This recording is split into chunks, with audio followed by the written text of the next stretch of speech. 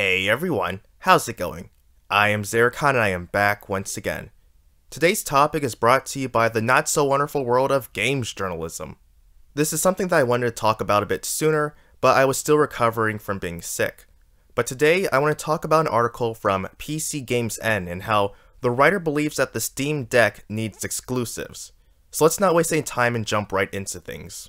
The Steam Deck is an utterly incredible device. It's basically a tiny PC that can play most of the huge AAA games in addition to your standard indie games, but its party trick is that you can take it on the go in handheld mode or plug it into the best Steam Deck dock and use it as a full Linux desktop. Yet there's something that's been bothering me about the device, something that I couldn't put my finger on until very recently. I want to quickly pause to point out something here. While he says that it's basically a tiny PC, he's just off the mark.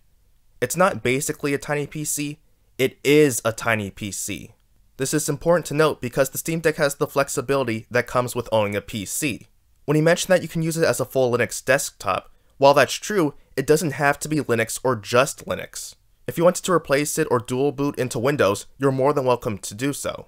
I personally won't do that, but the option is there for you to do it. I'm making this point because it'll come up again later on. Back to the article.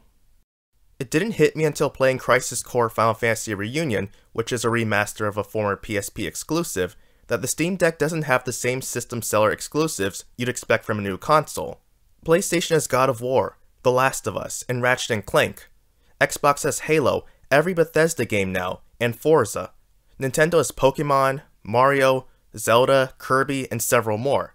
What does the Steam Deck have as a system seller? Aperture Desktop? Here's the thing though. It's not a console. He called it a console in this paragraph, but it isn't one. It's a PC, which I established before.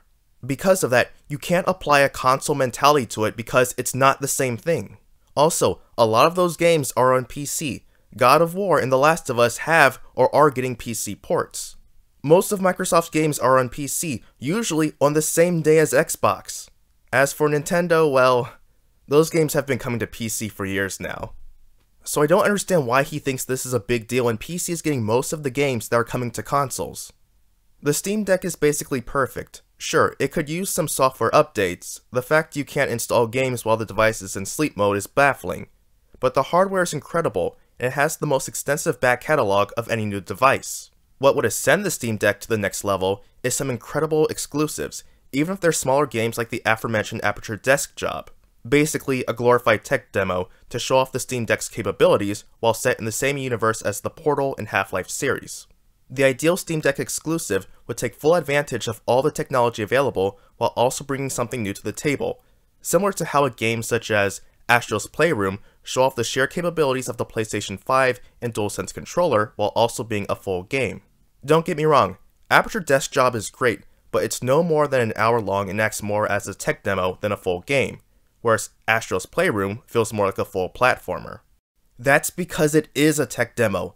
It's just a tutorial to help you understand the controls of the Steam Deck. Valve even made it clear that people shouldn't expect anything big from Aperture Desktop. If you felt disappointed by it because it didn't tease anything or do anything revolutionary, that's on you. And why would an exclusive for the deck make any sense? I'm willing to bet that it sold no more than 3 million units.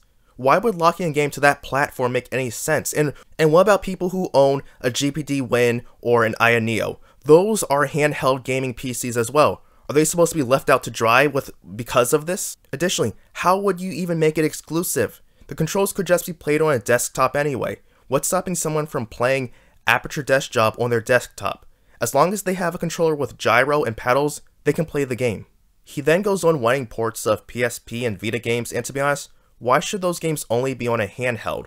Why not also port them to console as well? Granted, these would only be on PS5 for obvious reasons. He even says that people would love to play these games on more powerful hardware, but if that's the case, wouldn't it make more sense to also put these games on a platform that isn't restrained by a battery life and mobile hardware? Unless you're doing some mismatch like a 3DS and an NES, a stationary platform like a desktop or console is going to be more powerful than a handheld. Here's his final statement. Come on Sony, give us a sign of respect for your handheld library. Failing that, come on Valve, give us a nice Steam Deck exclusive that takes full advantage of the system. It doesn't necessarily have to be Portal 3 and Half-Life 3 necessarily. It just needs to be a fun time for people that want an exclusive, although both of those are sure to sell the system in droves. That's a horrible idea. Limiting Portal 3 or Half-Life 3 to a handheld is an abysmal take. And to be honest, if any other publication had given this take, it wouldn't be as bad. It would still be a bad take, but I would know why it was given. The writer wouldn't know any better. But this is from a publication called PCGamesN, so this is clearly a PC-centric pub.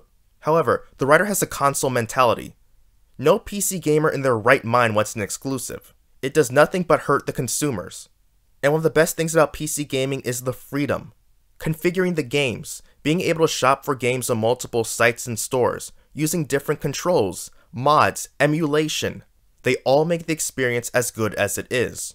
Trying to make exclusives goes completely against the principle of freedom.